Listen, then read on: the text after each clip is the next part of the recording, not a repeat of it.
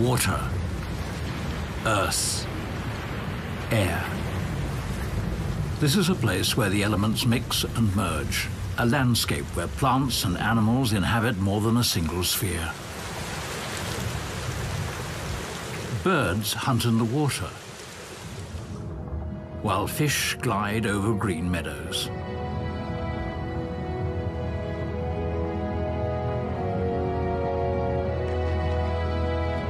And land animals often lose the ground under their feet. Fog is an almost constant companion. But just as often, reflections of the sun will gleam up through the canopy.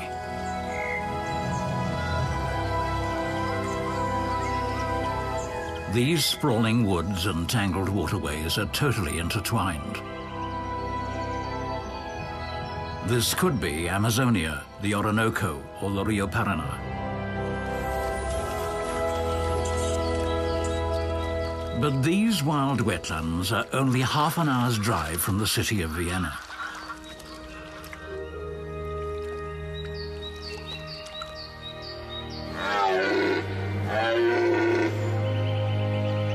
The Morava's wooded floodplain is among the last untamed riverscapes in the heart of Europe. Water is life, and life is constant change. Again and again, these waters wield their powers of destruction and new creation. They make the Morava a river without frontiers.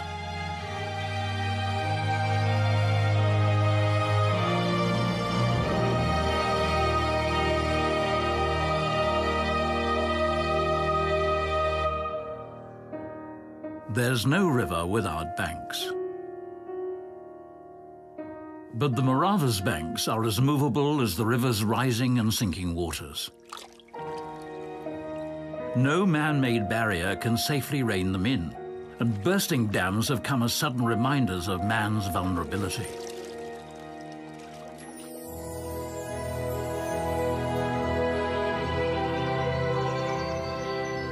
Most of the time, the powers of this river remain unnoticed, as long as its high waters lose themselves in the Morava's wide, wooded floodplain.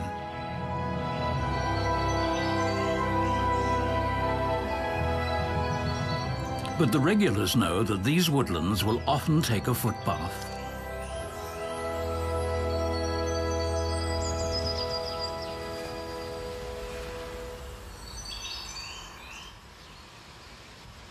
Greylag geese are ground breeders, yet along the Morava River, their nests are found in ancient trees. It's a lesson learned through countless generations.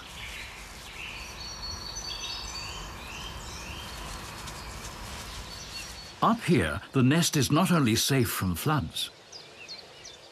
The tree nest even turns an inundation into a safeguard against foxes and martins.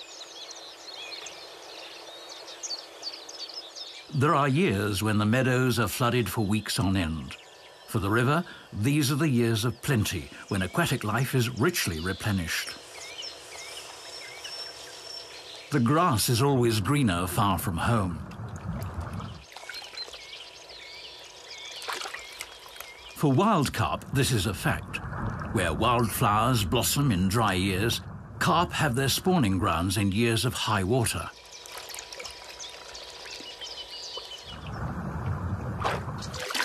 First, the carp arrive on the flooded meadows one by one. Eventually, they congregate in masses.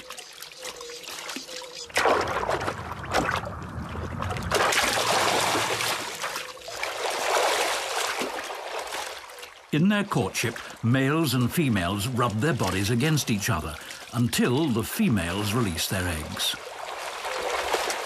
Just a few days later, millions of larvae hatch from these eggs.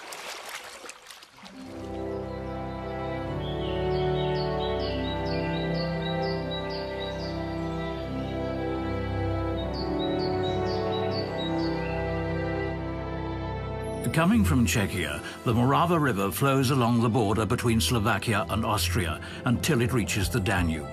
Its wetlands, swamps and backwaters extend into all three countries.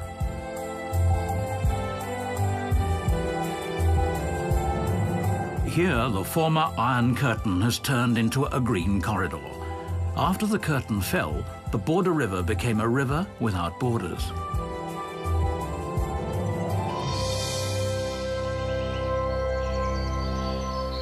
When a high-pressure system broods over Central Europe, the Morava's current becomes gentler. The river mirrors what happens in the skies, its flow of water depending on the flow of clouds. This spring, rain clouds are rare. By early summer, the floodplains begin to dry out, but a few stagnant pools are left. As long as there is a connection to the river, carp and other fish can come and go.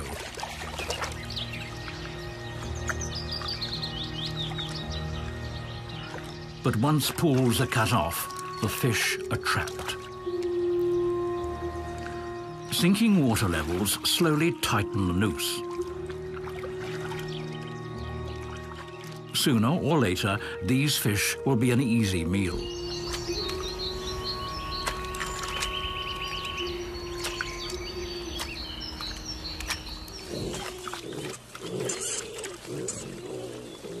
Nothing that's good for a meal will escape these noses, and nursing mothers are voracious.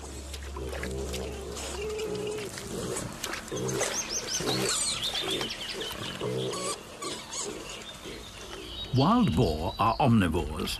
They find the riverine forest attractive, not only because there's plenty of food, but also because there's such a wide choice.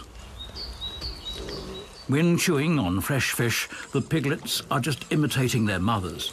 Their preferred diet is still mother's milk.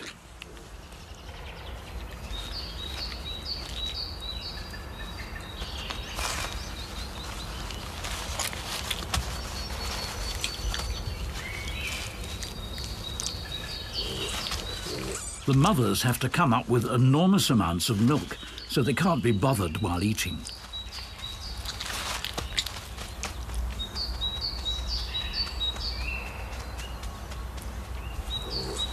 Motherly patience has a limit, especially when the stomach's growling.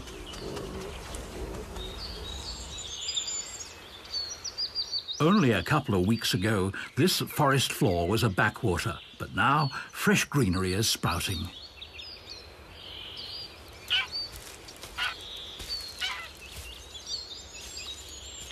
The young greylag geese have just hatched. Their instinct urges them to join their parents, but these are out of reach. To leave a nest at that height takes some courage, especially when you're the first to jump. What's needed is a good example to follow.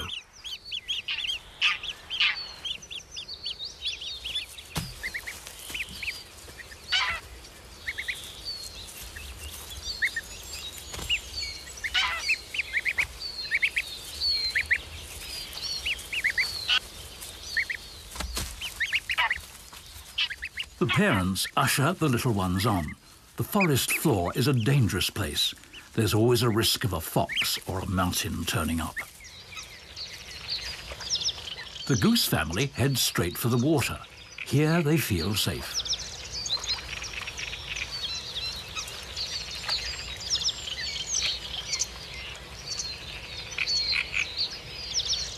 This is their element.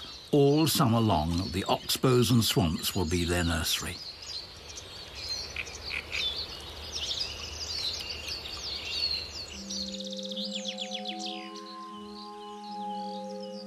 The wetland forest borders on a very different landscape, hot and dry, and quite exotic for Central Europe.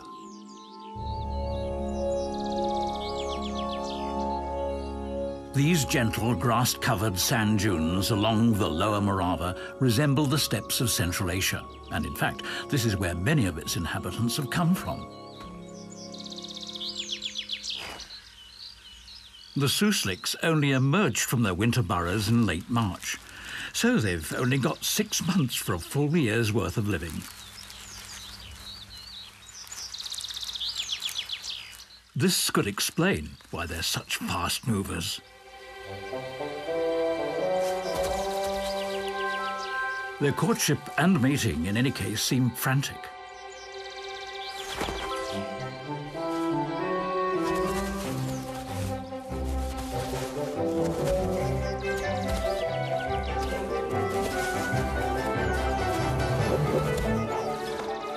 What looks like an aggressive chase is in fact the extended foreplay to a very quick act.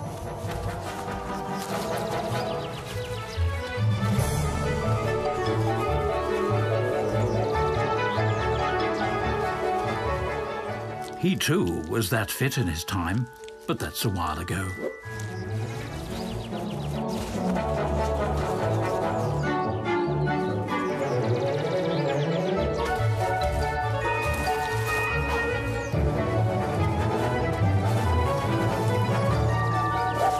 Done. That was it. Although things happen too fast to be witnessed, the evidence is there. When a Suslik female starts decorating her home, the family is about to grow. This, the second act, may take longer, but it's no less frantic than the first.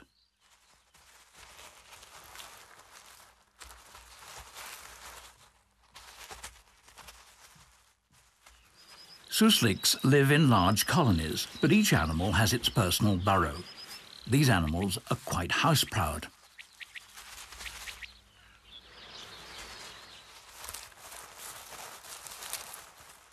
In just a few days, the female will give birth and then nurse her litter for 6 weeks.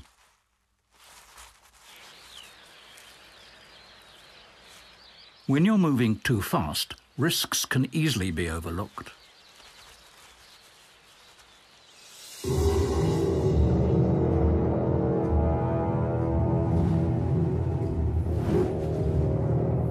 It's only been a few years since imperial eagles have been back to hunt along the Morava, and it's easy to see what attracts them.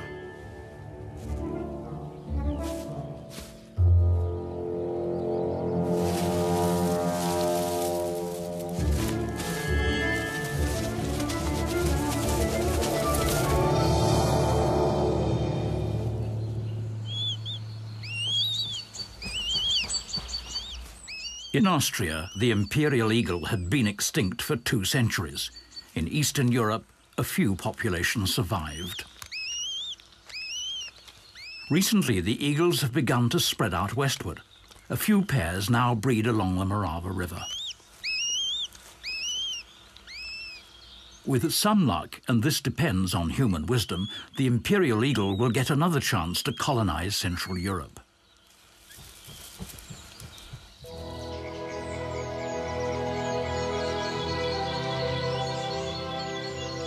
The woodlands along the river are vast and dense. Few people ever disturb this solitude. For wildlife, this green band is a sanctuary.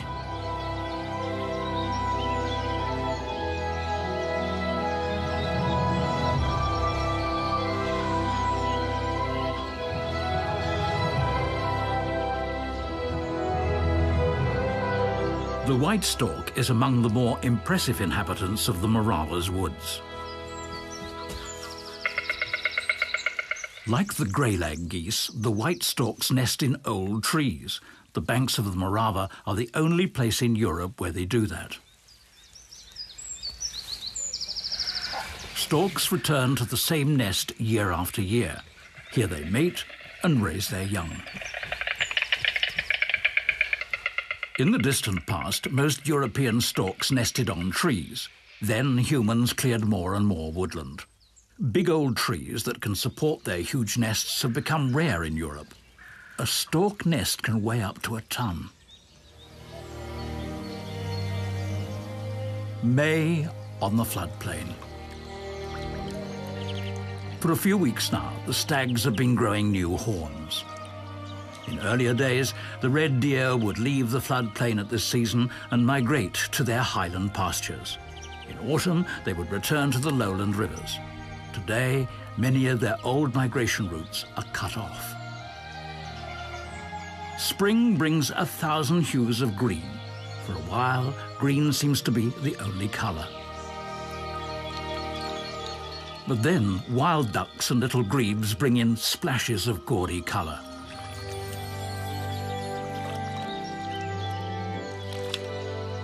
Eventually, patches of Siberian iris begin to glow in the swamps, a splendor that has become extremely rare.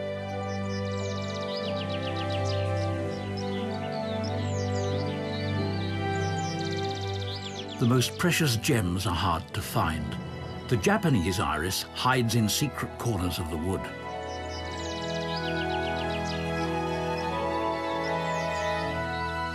An unspectacular plant and a spectacular butterfly. What brings these two together? The southern festoon has developed a special exclusive relationship with the birthwort plant.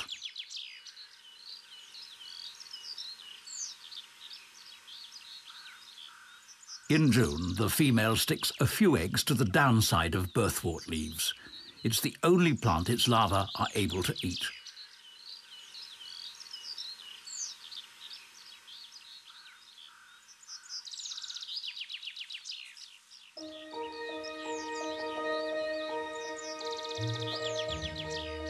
One week later, caterpillars hatch from the eggs.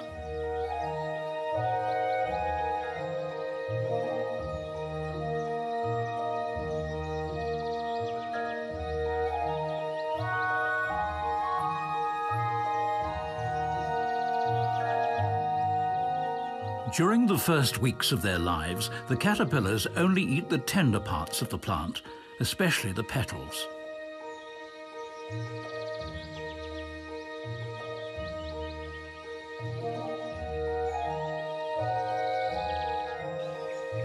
By their second molt, they've grown into voracious eating machines.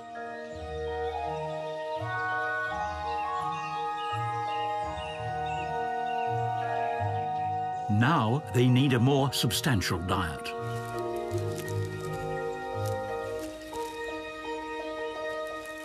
Once a caterpillar is fully grown, it produces threads of silk to attach itself to a stem. Then the caterpillar sheds its skin. Below it is a soft pupal shell which hardens in the air and will protect the pupa until it's a fully developed butterfly.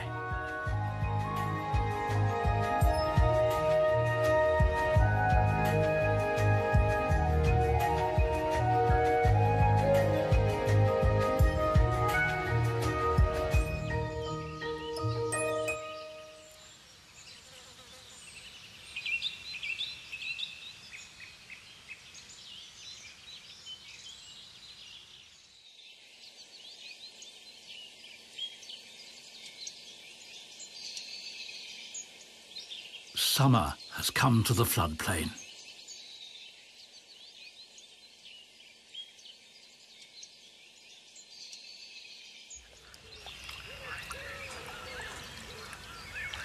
The young geese are still wearing their baby fluff, although in size they will soon be fully grown. Most of the time, the families keep to themselves, but when feeding on the swampy meadows, several of them mingle. Side by side, adults and young birds of all ages scan the ground for tasty herbs, blossoms and insects. On land, the geese are extremely watchful. The slightest disturbance will send them off towards the water.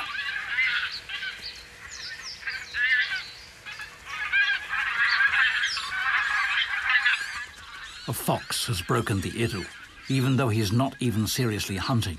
He just keeps checking whether a young bird is injured or lags behind. A pair of lapwings spied the fox from the air and warned everyone around. The swan is big enough not to fear the intruder.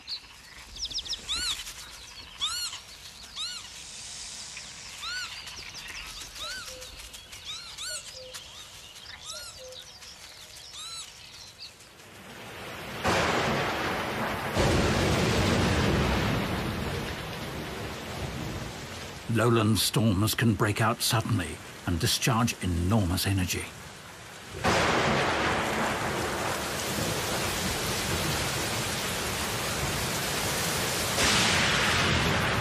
Within hours, the water level can rise dramatically. Water may be the element of life in the wetland forest, but not all animals here are aquatic. The young imperial eagles are freezing in spite of their mother's protection.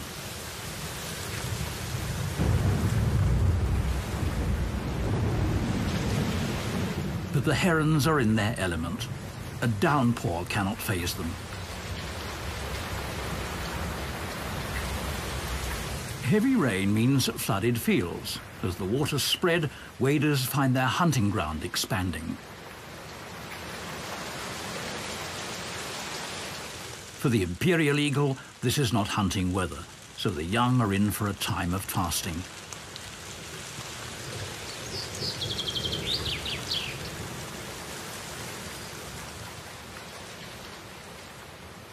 Dried up oxbows and channels are filling up again. Hard-baked ground is softening. The water brings back life, even to those meadows that had not been reached by the floods in spring. Now the stage is set for a truly ancient spectacle.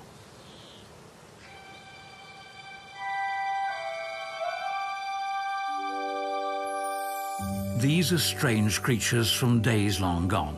It might be their first appearance in years. Tadpole shrimps, or triops, have been around without changing their shape for some 200 million years. Their eggs can survive dry periods, sometimes over decades. But when their patch of ground is flooded, they will hatch within days. And they're not the only bizarre inhabitants of the flooded meadows. Fairy shrimps, dragonfly larvae, water bugs, great diving beetles and other tiny creatures are floating among the wildflowers, adding up to an enormous biomass.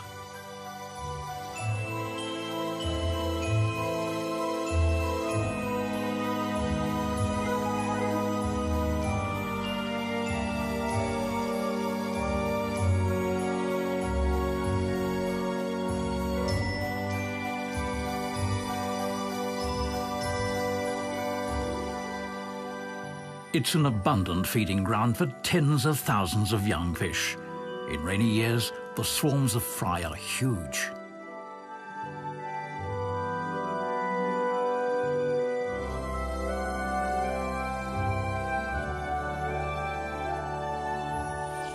Life in and above the water is closely interwoven. The life cycle of many insects embraces both spheres. Most of the wetland birds feed on aquatic life.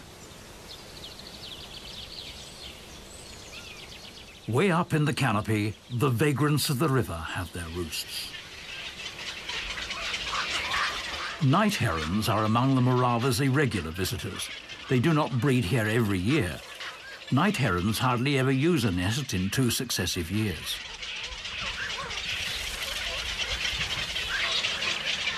For their breeding colonies, these shy birds always try to find new solitary patches of forest. Hunting for fish and amphibians may be tedious for the parents, but it's nothing compared to the actual feeding of the young.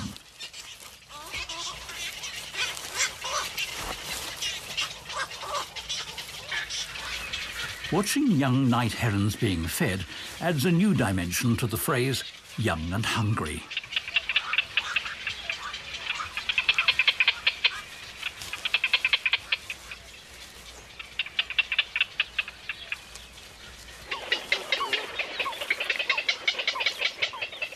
Before using their wings, the young birds must learn to hold their balance on their feet. Venturing out on a limb is not a good idea before being able to fly. Suddenly, the situation is only funny for the onlookers.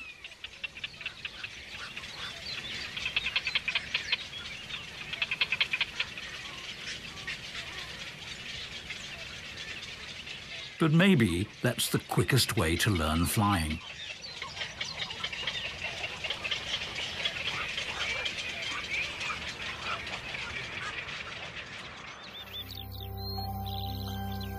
The height of summer. Just outside the wooded floodplain, the grass on the sand dunes is wilting under a scorching sun. Only few flowers and insects can hold out on the steppe.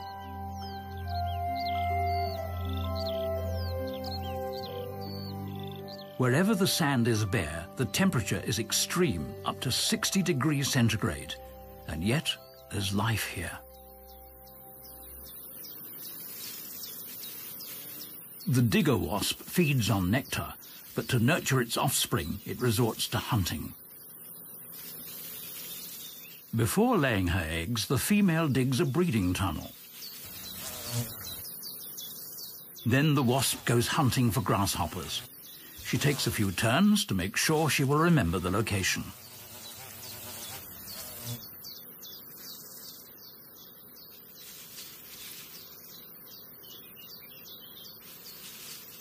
Her quarry is still alive, but paralyzed. On the paralyzed grasshopper, she will lay her eggs. When they hatch, the larvae will feed on their helpless host.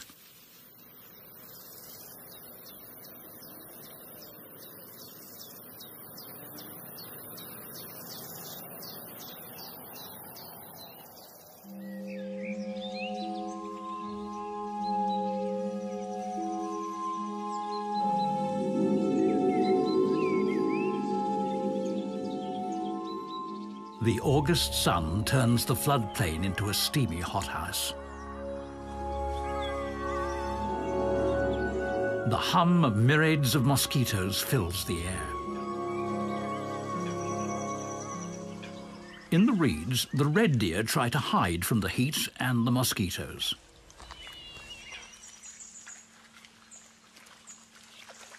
Good wallowing spots are now rare and spurn competition.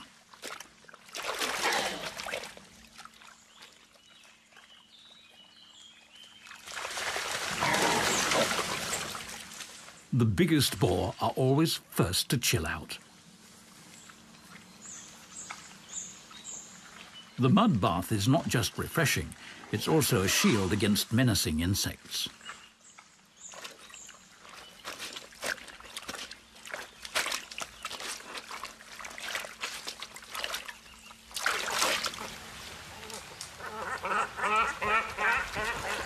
Cormorants clearly profit from hot, dry weather.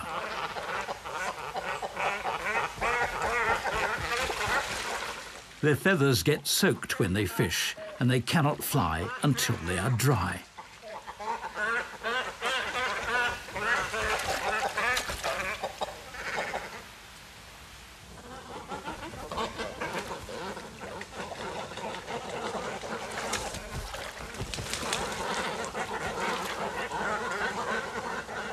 Cormorants are living clotheslines.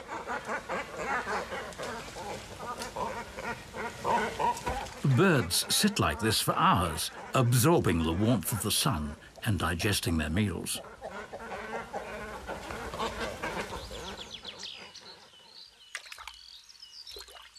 At the climax of summer, water becomes scarce even on the floodplain. Sandbanks turn into islands, oxbows into stagnant pools.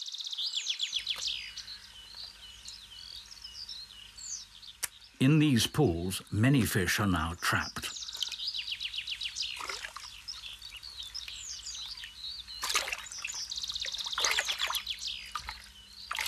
This means luck for the young night herons who have recently left the care of their parents and must now learn to hunt by themselves. Even though the low water level makes hunting easier, there's no such thing as a free meal. But hunger is a great motivator, and the young heron's learning curve is soaring.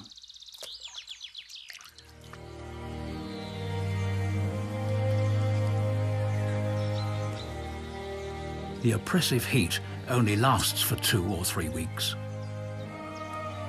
By mid-August, the fogs are back in the valley, turning the tropical jungle into a mystical forest.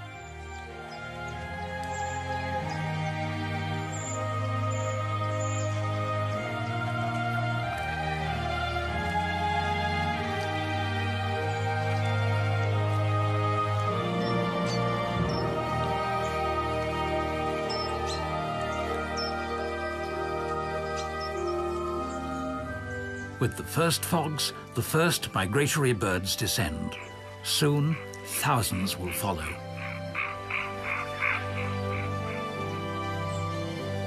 But for now, time seems to stand still.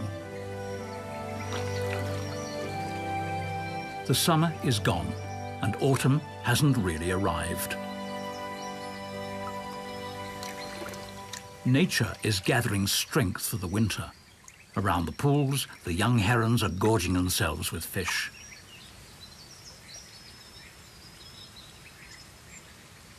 Once the trees change colour and shed their first leaves, the red deer become restive. The rut is imminent.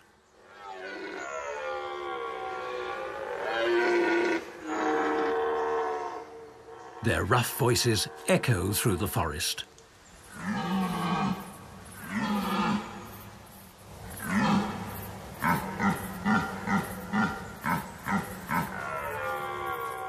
One can hear them thrashing through the undergrowth. They are aggressive and always on the move.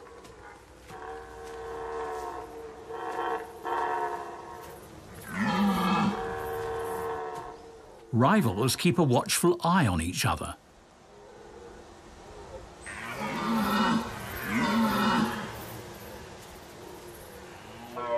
If a stag sees the slightest chance of winning a fight, it will attack.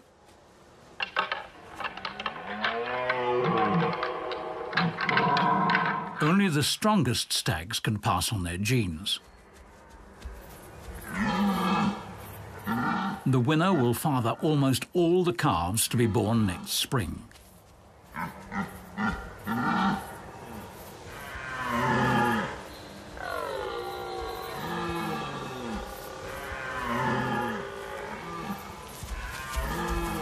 By late September, all the females are pregnant. The males have done their part, and peace can return.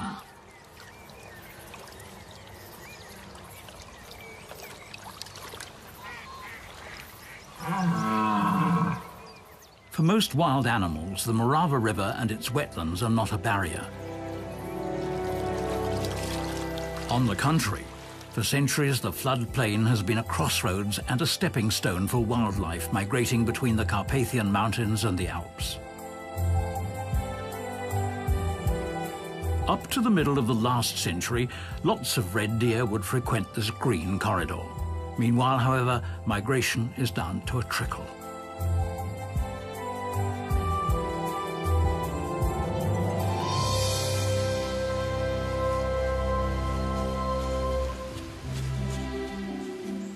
This boar is travelling an ancient route. He's coming from the Carpathians and heading to the Morava's woodlands. But it's far from certain that he will ever get there. Through Central Europe's densely settled landscape, there are a few green corridors left.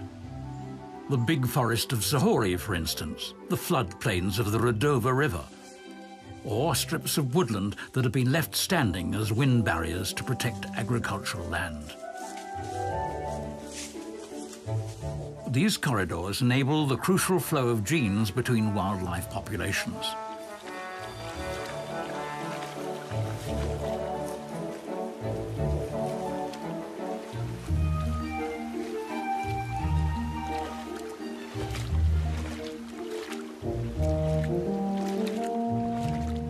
To reach the Morava's woodlands, the boar has to get past sprawling urbanization and industrial parks, across country lanes, railroads and motorways.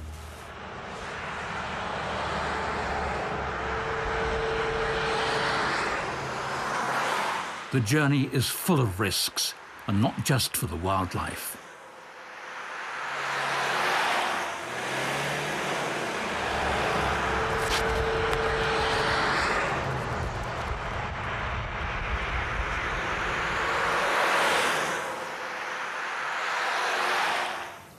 For the long-term survival of the Morava floodplain's wildlife populations, it's essential that migration corridors are restored and protected.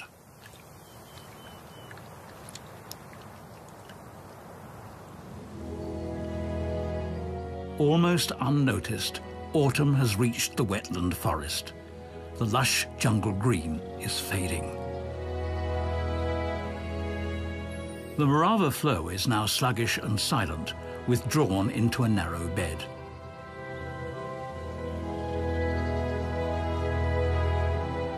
The giant poplars are the first to lose their silvery green. Then the oaks turn brown. Willows and ash are the last to lose their leaves.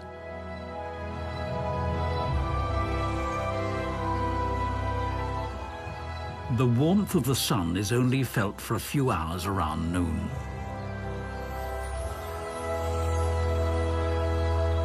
When the nights turn chilly, many birds who have nested here leave the floodplain.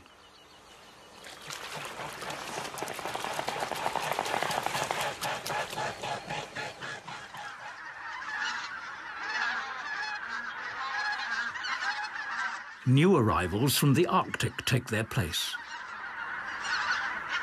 In October, thousands of bean geese and greater white-fronted geese descend on the Morava's banks.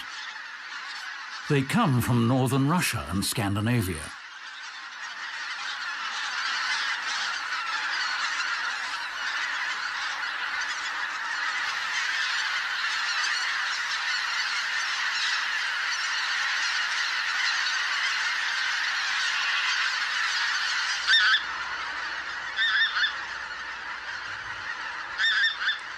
Exhausted from their long flight, they rest and recover on the floodplain until the first severe frost moves them on again.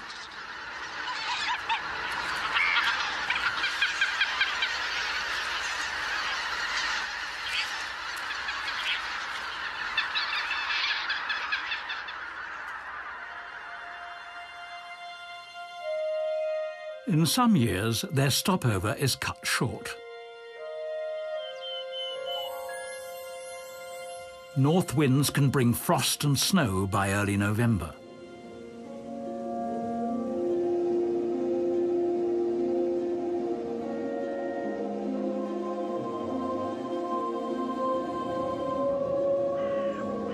When polar air flows in, temperatures can suddenly plunge way below freezing. It's so cold that nature seems to hold its breath. Not a trace of green is left. If the frost continues for several weeks, the river begins to freeze.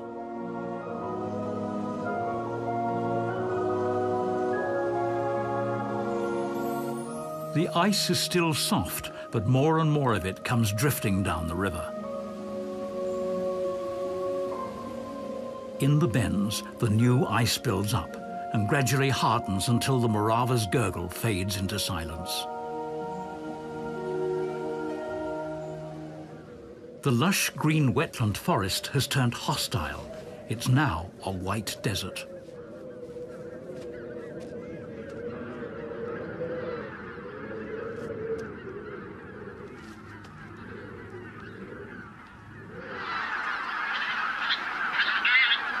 The wild geese have drawn out their stopover as long as possible.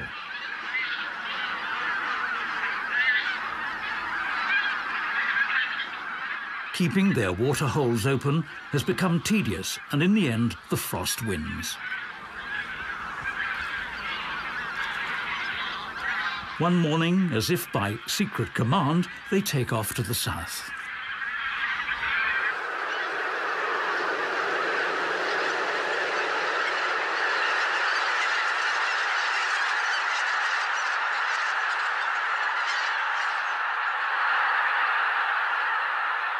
In spring, on their journey back to the high north, they will touch down again.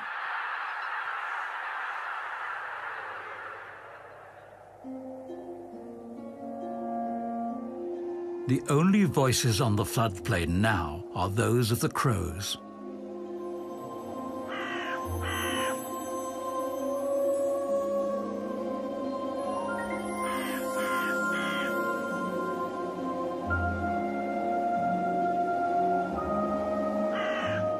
Even in winter, the water levels rises and falls, creating bizarre sculptures of ice.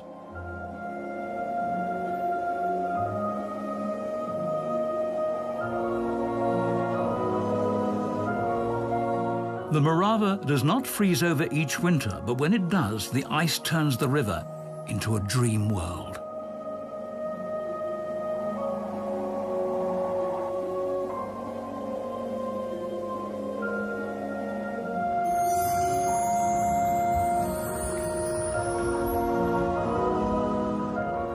Carp and catfish glide silently below the ice. They do not hibernate, but their body functions are slowed down.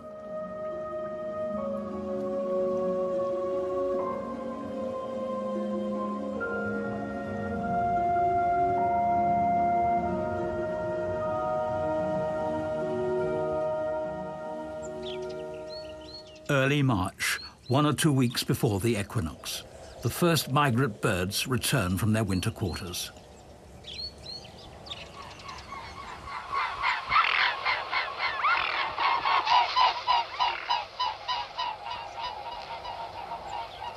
During the most severe cold, the wild swans had been away at a nearby lake.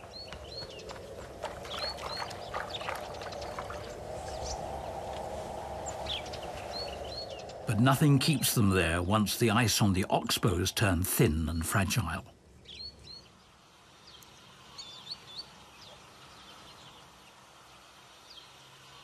The forest canopy is still bare of leaves, so the spring sun can quickly thaw the dark forest floor.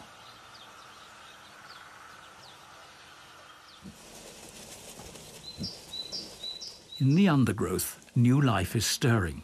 The wild boar mother stays around the birth location until the little ones can run and follow her. For decades, the wild boar populations of Eastern Europe have been growing. In recent years, since winters have become milder, they have begun to push westward.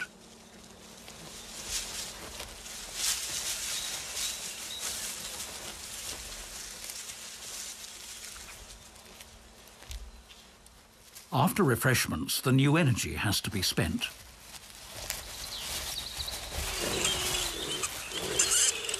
It will be a long time until these two brothers will be mighty males, but a hierarchy will soon be established. After sparring, it's cuddling time again.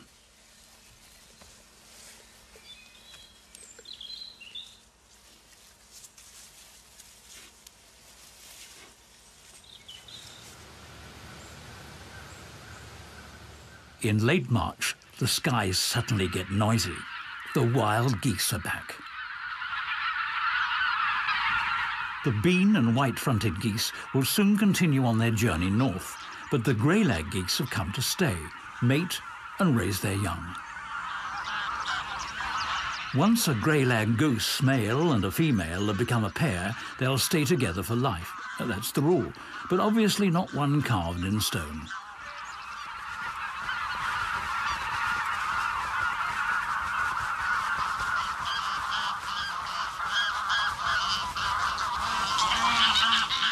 If the first choice is not a happy one, the second or third might work out.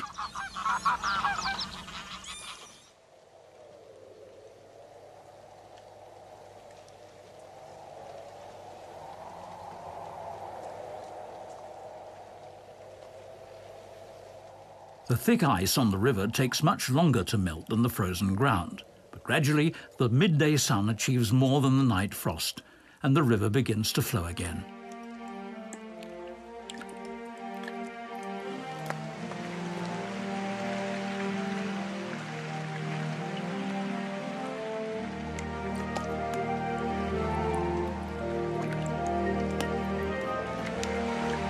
Once the ice thaws from above and below, there's no turning around.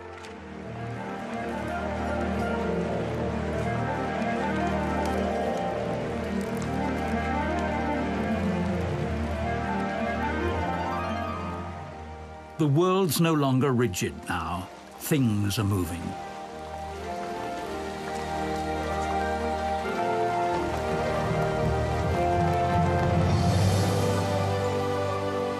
The Morava still pushes an enormous ice load. Again and again, the ice jams.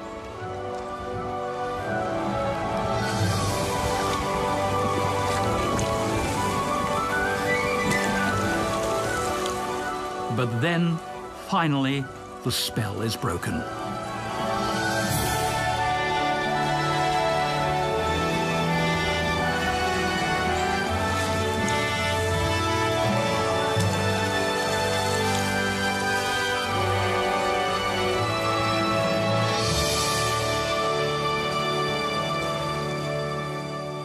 Just a day earlier, a wild animal could have crossed the river on foot. Massive as the ice cover was, the Morava crushed it within hours.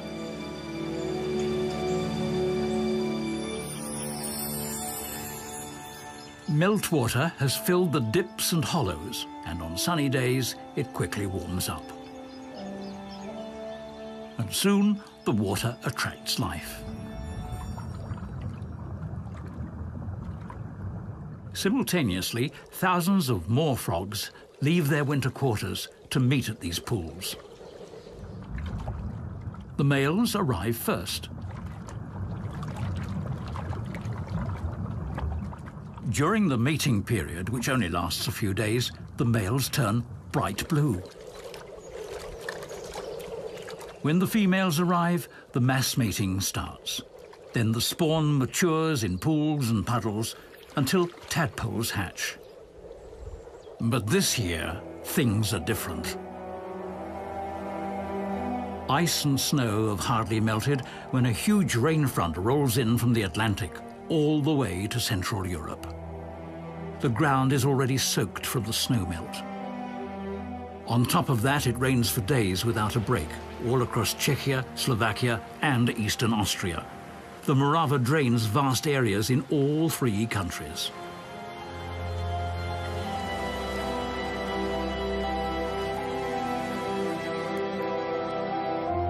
While the pools on the floodplain are running over, more water comes from tributaries, even after the rain has stopped along the Morava's lower range. The lower Morava is like the neck of a huge funnel, the size of its entire catchment area.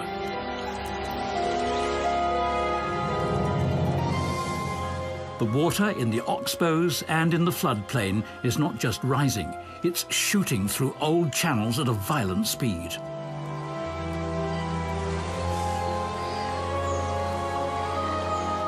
Eventually, the inundation also engulfs the higher fields.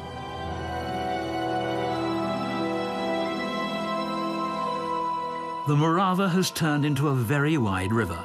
In places, it's 100 times wider than usual. The animals sense that this is not a normal flood. Floods like that occur once in a century. Now it's time to get out. It's a race against time.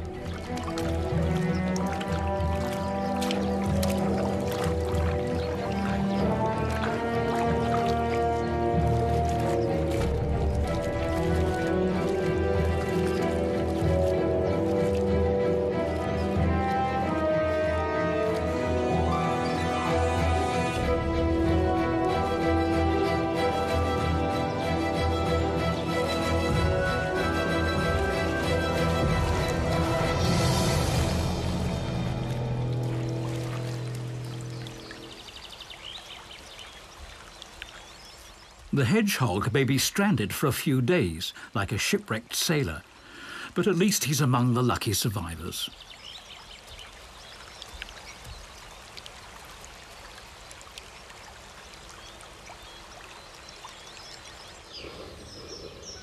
For days, the vast forest floor is several feet underwater.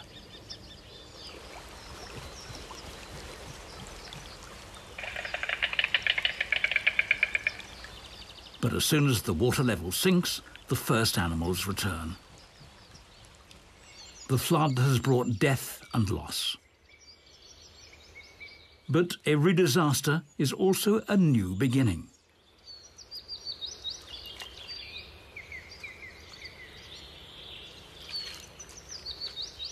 Floods clear and deepen the oxbows, create new channels, and rejuvenate the wetland forest.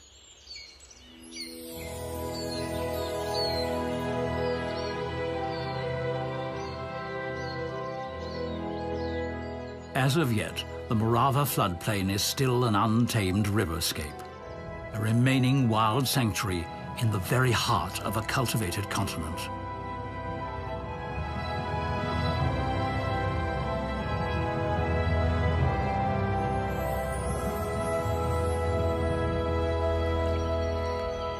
For many wild species, the Morava floodplain is more than an ideal habitat and a refuge.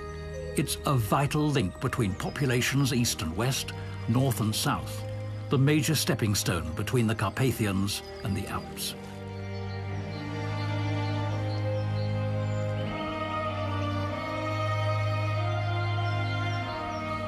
The Morava does away with borderlines between dry land and water, between countries and nations, between Europe's mountain ranges, and even between continents. The Morava is indeed a river without frontiers.